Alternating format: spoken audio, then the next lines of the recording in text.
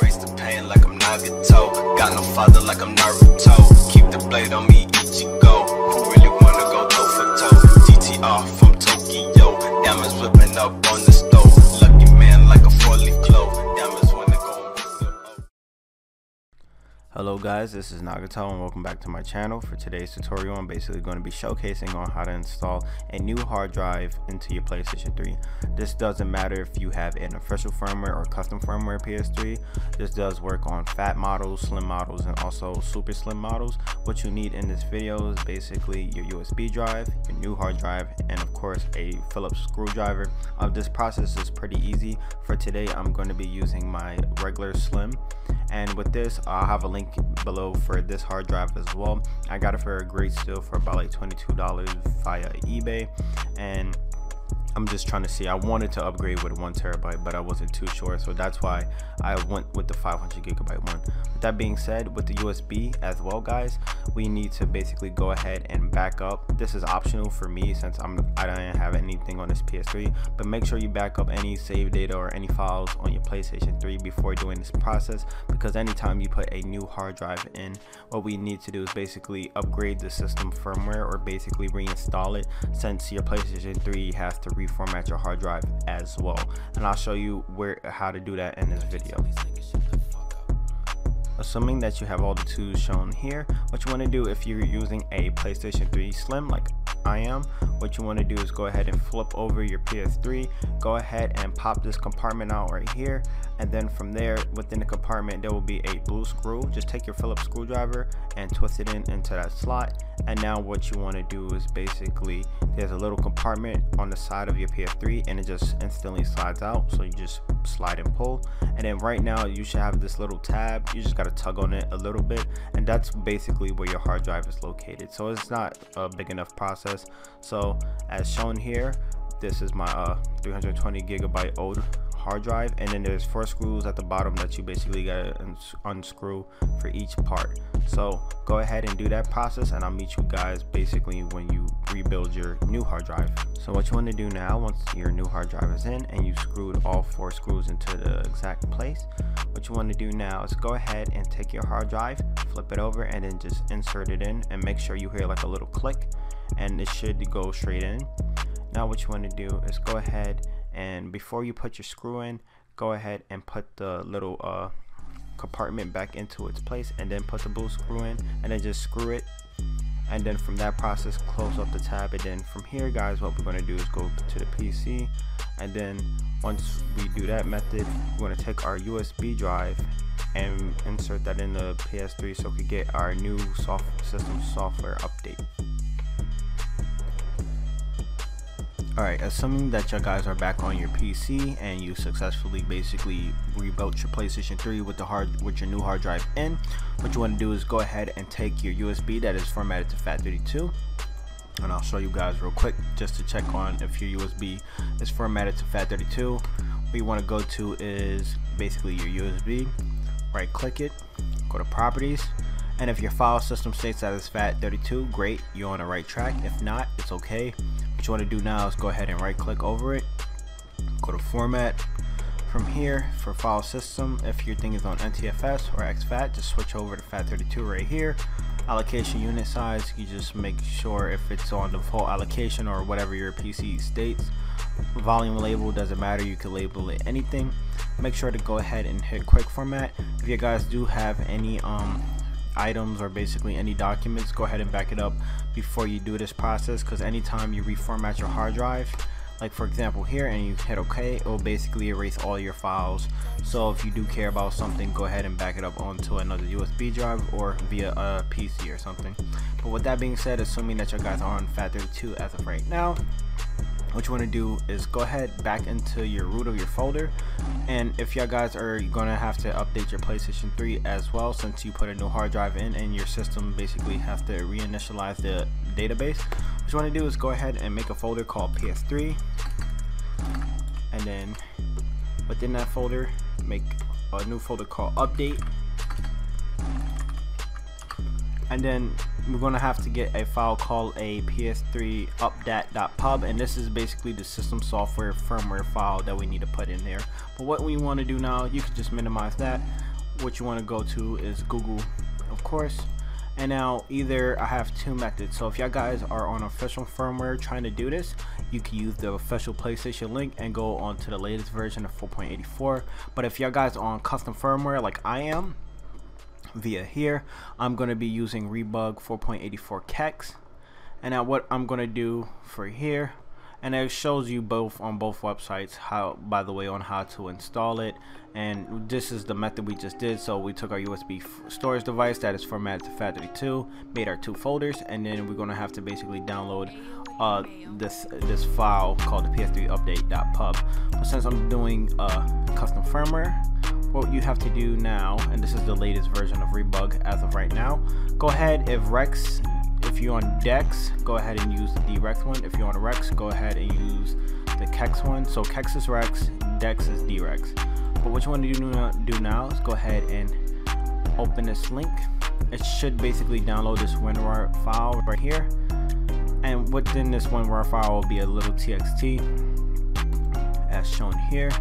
And then you could just open up the txt like normal, and then you should basically get this website to get the ps3.updat.pub for Rebug. So this is the custom firmware, and then you could just minimize WinRAR, and then from here just go ahead and Control V to paste the link. And now what this is going to do is basically update, or basically download the update file. So that's the update file right here.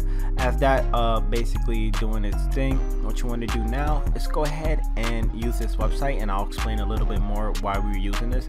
So anytime, I like to tell anyone, when you update on a custom firmware, PlayStation 3 especially, there's certain things you gotta have to do. So first things first, make sure your Wi-Fi has been disconnected from your PlayStation 3. Make sure that you have no disk in your PS3 as well. And also, once you do that, make sure you do the MD5 hash check. So if we go back to our txt file, Rebug team has left this hash, and what this hash means is just to verify that the file is not corrupt, or and this is the actual file that it says it is. Because if y'all guys remember, back in the day, there was a whole outburst in the custom firmware scene where people will give fake update files, and it will basically break your PlayStation 3 console. So y'all guys always want to be careful, always, you know, safely eject your USBs and all that good stuff. Since this thing only has like 10 seconds left, I'm just gonna wait it out. And then what we're gonna do now is minimize that, and we're gonna go find our pub in our download folder as well. Here, I'll maximize that.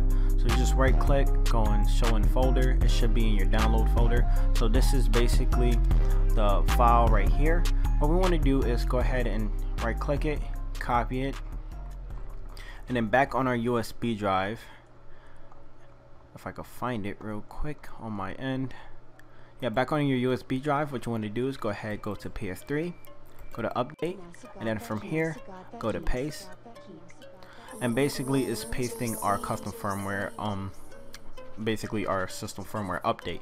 What we need to do though, since you see how the name is really long and it has a bunch of random numbers and letters, the PlayStation 3 is not going to recognize that. It has to be in that certain basically a certain file name, so the PlayStation 3 could read the file. So once this is done copying over for you guys, what you want to do is go ahead and make the screen a little larger. You could go ahead and basically stretch this out for here, and then what you want to do now is go ahead and right click over the file, go to rename, and then where you could basically erase all this stuff out, and this is how your file should look. So now your PlayStation 3 can now safely read your basically the system update. But before we safely eject and go to the PS3 and then get this installed, what we want to do now, guys, is go ahead, take your file, open up this link right here called allonmd5.com. Any of the programs and any of the tools I use for this video today will be in the link in the description below. But what you want to do now is go ahead and take your ps3 update.pub, basically copy it to this website, and it's basically going to upload the file checksum. Take the same file checksum that we got from our Rebug txt, copy and paste that, and what we're going to do is compare both of them. so we know for sure that our file is not corrupted at all, so we can ensure that we could have a very safe method from going on basically reinstalling our firmware. So as you see here, if you don't get this check, just go ahead and re-download it. Make sure to get it from another site, but it has to be the same thing. If it doesn't say the same thing, that means your PlayStation 3 is at risk of getting bricked, and then basically you can't play your PS3 anymore. It won't boot up. So with that being said, you got all the steps done. Right now, what you want to do, of course, is go from here, right click, and then right click over to USB drive, and then eject it safely. And once basically your PC gives you the notification that your USB drive has been safely removed, what you want to do now is, of course, take your USB drive, plug it into the PS3, and then what we're going to do now, guys, is basically I'm going to showcase on the next steps on how to reinstall your firmware. So meet you guys back on the PS3. Alright, so as you see here, guys, what you want to do now is take your USB drive that has your system software update, make sure it's in your USB port, of course, go ahead and replug back into your PlayStation 3. And now what we want to do is go ahead, if you guys are using your custom firmware, or if you want a jailbroken PS3, make sure your Wi-Fi is off, and also make sure there's no disk in your PlayStation 3 as well. So now what you want to do is go ahead and hold the button down for the first time and keep holding it down until you see the system shut off, because basically what we got to do is put our PlayStation 3 in safe mode. So as you see right now, you're gonna hear the last beep. You just got to keep holding it down, and then once you let go, your PS3 should shut back down to the reset mode. And now you want to do the same process, go hold it down, and then when it beeps 2 times, guys, this is when we're gonna basically go to our PlayStation 3 and get into safe mode. So as you heard here, you heard the 2 beeps, and now your PS3 is safely in safe mode. And now what we're going to do, I'm going to show you on screen that basically all the steps to successfully install your custom firmware. So I'll meet you guys back onto y'all to the TV. Shown here, guys, basically I have safe mode already up on the screen right now. What you need to do is make sure your PlayStation 3 controller is plugged in to your PS3 via USB. And now what you want to do is go ahead and go select number 6, which is the system update option. Go ahead and click X, and now what you want to do is make sure that your firmware is the correct one, of course, and then hit start and select. This process does take a little while for it to show up. So what's basically happening is that the PlayStation 3 is reading your hard drive data for the system update, so it does take a while for it to basically initialize into that state. So once that process is done, what I'm going to do is basically showcase on the next screen right quick, because it does take a little while. That basically is going to be copying over the data from your USB drive to your system. And I think, yep, there it goes right now. So as you see here, it's basically doing the preparation, and I'm gonna pause the video right here, guys, and then show you the next step or how it should look. So as shown here, once basically it copies off from the USB, you should basically see your system software update. And then from here, what it's going to do is basically try to check it one more time, and then it's going to ask for the license agreement. Since mine's is custom firmware, it's going to have a Rebug firmware license agreement as opposed to the regular Sony official firmware update as shown here. And then basically you have to accept the agreement, and make sure once you click X, do not turn off your system, and basically let it wait for install. I'm going to pause the video right here, and then I'm going to show you the end result of how your system should look after basically it installed. As shown here, guys, this is the end result.